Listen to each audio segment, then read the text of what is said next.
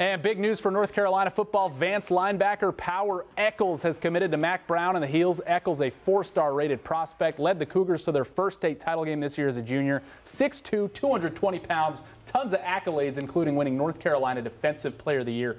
Heels getting a really good one there, and Vance is getting a good one back next year because he's returning for his senior season. Obviously, what a name. Mack Brown. I love the name, and Mack Brown continues to recruit the state of North Carolina. Yeah, there's a lot of talent here for sure, too.